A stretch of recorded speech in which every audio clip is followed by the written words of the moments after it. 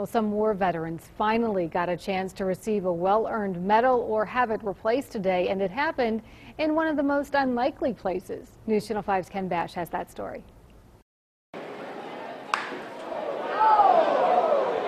The crack of a bat on a Sunday afternoon as families enjoy the Akron Arrows game.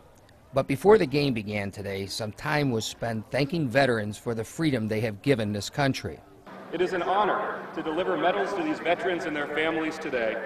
Representatives from Senator Sherrod Brown's office were at the Akron Arrows game today to honor some veterans that earned medals in combat but never received them, or replaced medals they once had that were lost or destroyed. It's a great day to recognize all the veterans and everything that they've sacrificed for us over the years, and we're just honored to be able to have that presentation. So one by one, these veterans and their families came forward to receive these medals.